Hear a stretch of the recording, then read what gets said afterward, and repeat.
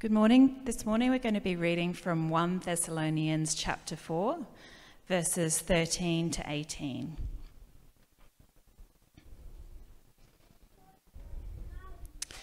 So 1 Thessalonians 4, verses 13 to 18. But we do not want you to be uninformed, brothers, about those who are asleep, that you may not grieve as others do, who have no hope. For since we believe that Jesus died and rose again, even so, through Jesus, God will bring with him those who have fallen asleep. For this we declare to you by a word from the Lord, that we who are alive, who are left until the coming of the Lord, will not precede those who have fallen asleep. For the Lord himself will descend from heaven with a cry of command, with the voice of an archangel, and with the sound of the trumpet of God. And the dead in Christ will rise first. Then we, who are alive, who are left, will be caught up together with them in the clouds to meet the Lord in the air, and so we will always be with the Lord. Therefore, encourage one another with these words.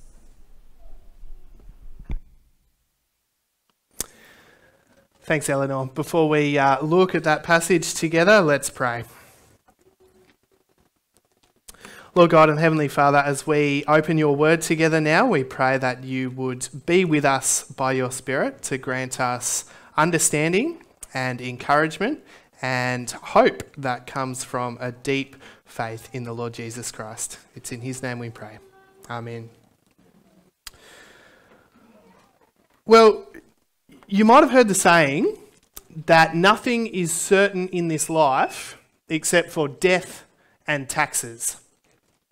Every year around June or July, we get a reminder about the certainty of taxes, don't we? We get our group certificate or our payment summary, and we look at the tax withheld column and we go, I paid how much?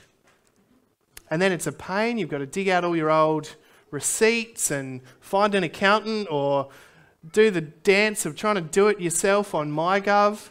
Every year, we get a reminder about the certainty of taxes. But the certainty of death is another story.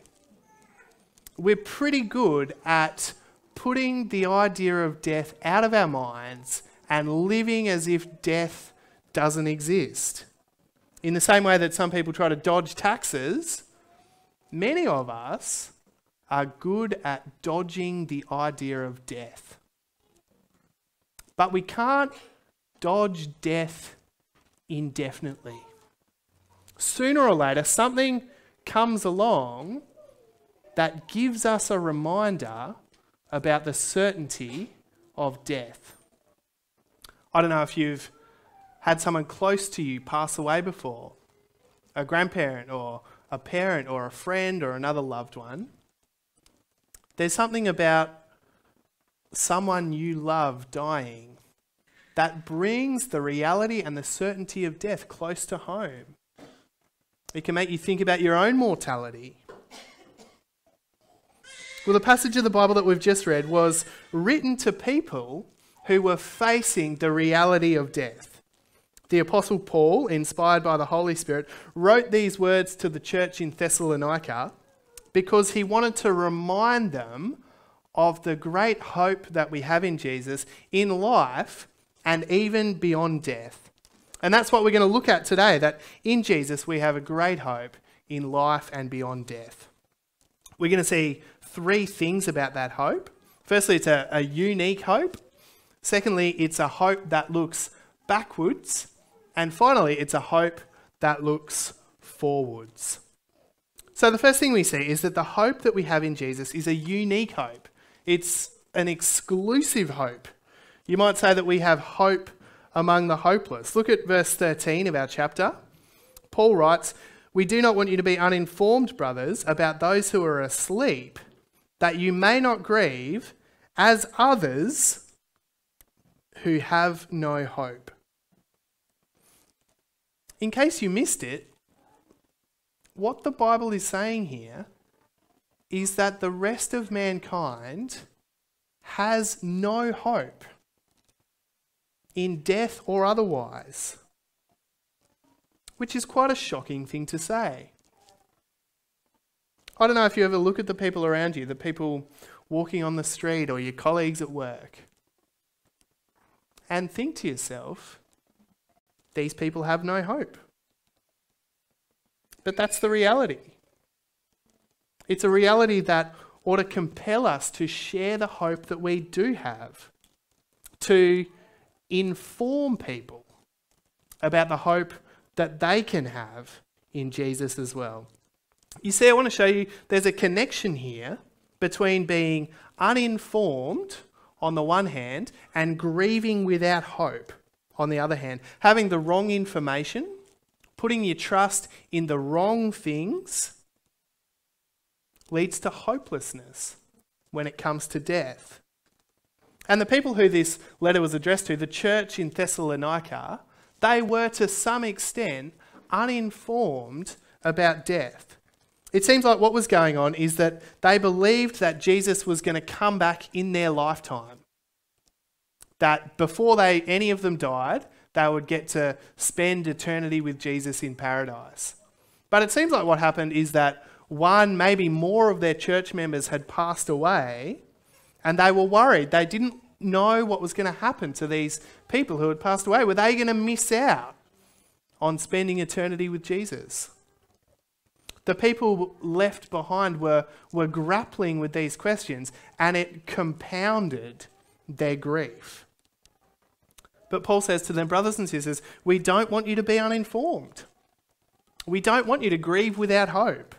Yes, grieve. This passage isn't saying that grief is something that we ought to avoid. Death is still an enemy. It's ugly. It still hurts. The pain of loss is very real, and it's right to grieve. It's right to grieve. But we mustn't grieve without hope. Because it's a sad thing to see people who are grieving without hope. Before I started training for ministry, I was a social worker for about 7 years. And one of the places I worked in was a little rural community, about 50 k's out of Launceston. And one of the things I did, I was a community social worker, and one of the things I was involved in one year was facilitating and helping out with a grief and loss bereavement kind of group. And some of the stories there were just incredibly sad. There was one lady who was so distraught by the loss of her adult son that she basically couldn't function. Every single day she was just consumed by grief and angst. She had posted pictures of him on just about every wall in her house. She pretty much couldn't get on with daily life. She was an extreme example, perhaps, but there were others too. Others in that group who you could tell were just tremendously fearful of losing not only their loved one, but the memory of their loved one. Their loved one had passed away, and they were desperately clinging on to memories of their loved one in the hope that they wouldn't be forgotten. Others there thought that their loved ones were still with them in the presence of animals or plants even. And others just kind of held on to platitudes like, I know they're still with me. I can feel them with me. Now, they might all be nice things. But the problem is they're not true. Those people's loved ones were gone. They weren't with them. They were gone. And it was quite tragic to walk alongside this group, support them, people who you might say were uninformed about death, and so they grieved without hope. I wonder, have you known anyone like that? People who have experienced deep grief or some other kind of pain with no hope. It's right for us, I think, to have a heart for those people, to feel something of their pain, to walk alongside them, be a friend and a companion, and always be ready to share the hope that we do have in Jesus. In the middle of a hopeless world, we have a very real and a very unique hope, and it's a hope that looks backwards. That's the second thing we see in our text. Our hope comes from looking back to the death and resurrection of Jesus.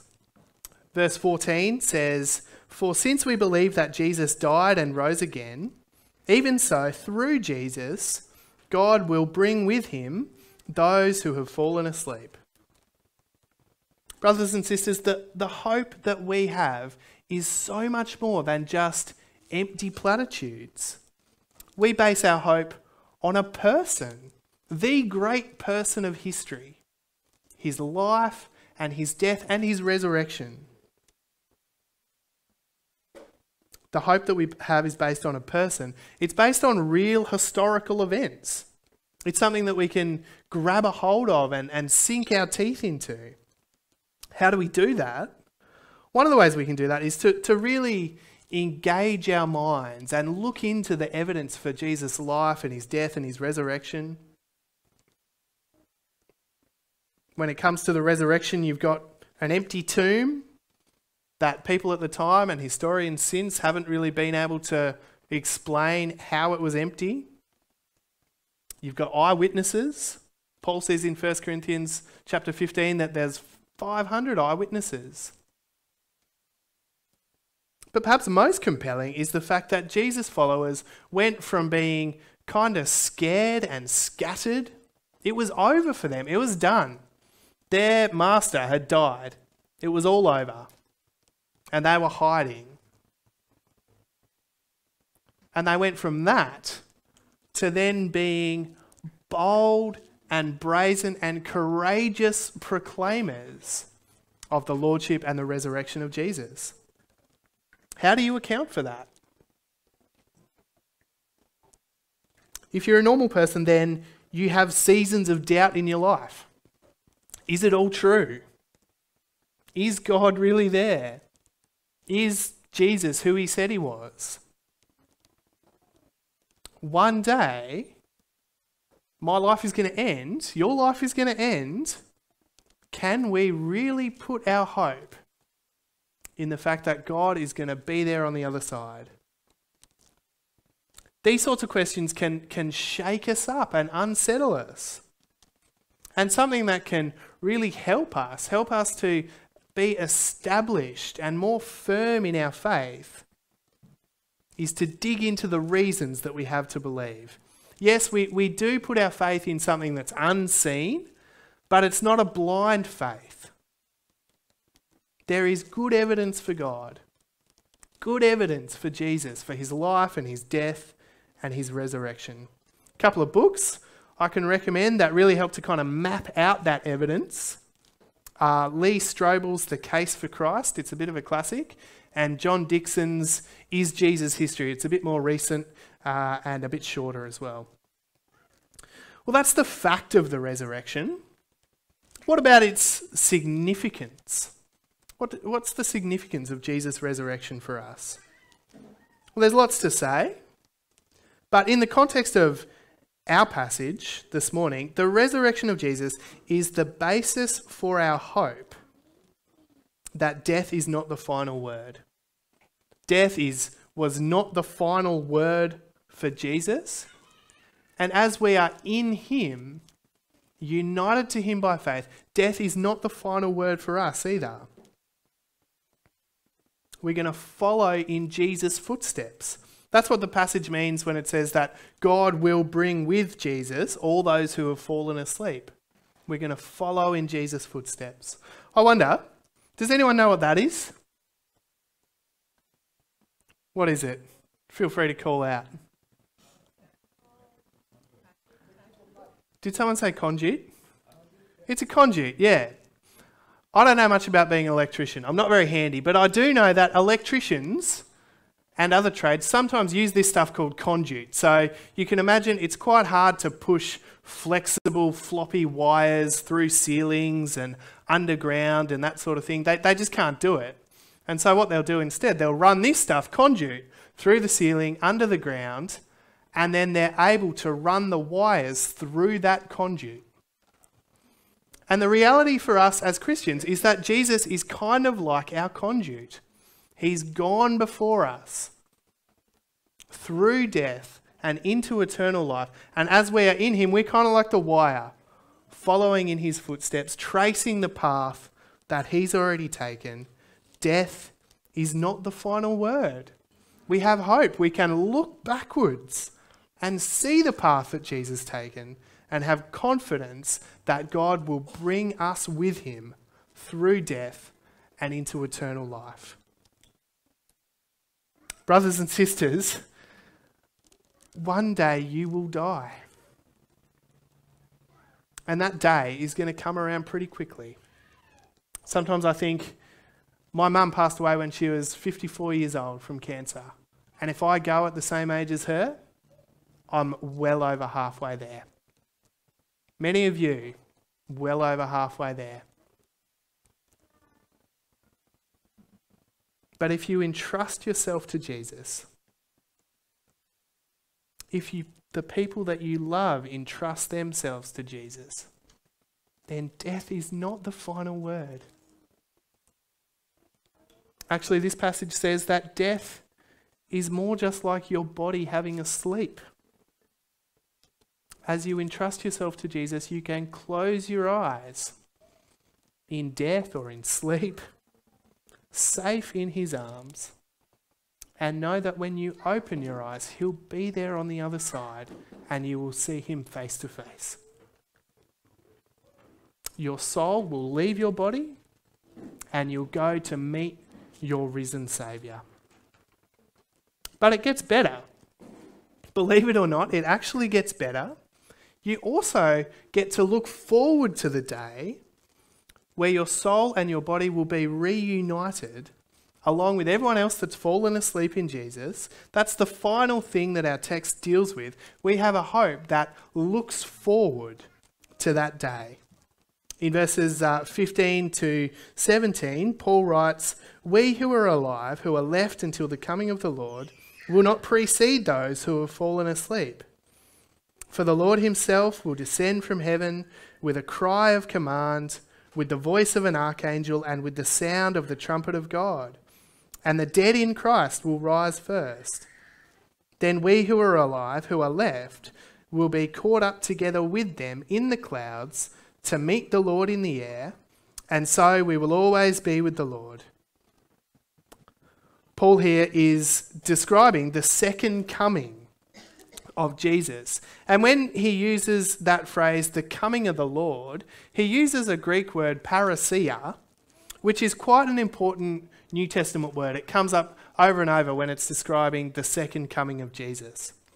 At the time, that word parousia was a word that was used to describe almost like a victorious king or emperor coming to a city as part of a victory parade. And what would happen is all the people would rush out to meet that victorious king or emperor. It was a grand procession. A bit like, if you can imagine when soldiers from war come back and they walk the streets. You've probably seen those kinds of things on TV. That's the kind of idea that Paul has in mind. The coming of Jesus, we're told, will be a bit like that. Everyone who's in Christ will rise to meet him in the air. Those who are dead will be physically raised up out of their grave. Their souls will be reunited with their bodies. That will happen first. And after that, those who are still alive when Jesus returns will be caught up in the clouds to meet their Lord Jesus in the air. Like a grand procession. Ancient Roman emperors would visit a city. Often a delegation would be sent out to meet them and escort them back. And that's the same idea that's being used here. There'll be a grand delegation of believers. The dead first, and then the living, who meet Jesus in the air and come back down with him to a world made new. where they'll be with him together forever. It's worth noticing briefly here that this is going to be a very public sort of a thing. We're not talking about what some people refer to as the secret rapture. Have you heard of this idea before?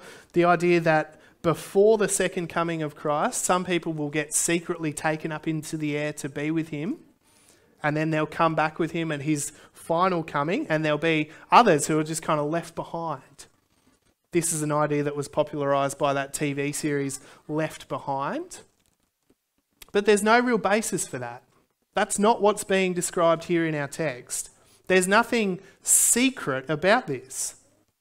The text says there's going to be a loud cry, the voice of an archangel, the sound of a trumpet. You won't miss it. No one who is in Christ is going to be left behind or miss out. The people you know and love who have died in Christ, they're going to be there. Your grandparents, your parents, other friends and family will all be there together, celebrating and cheering on our victorious and returning Saviour. Lots of you would know the joy of a family reunion. The kids grow up and fly the coop and move to different parts of the country. And it can be a long time before you kind of all get back together under the one roof.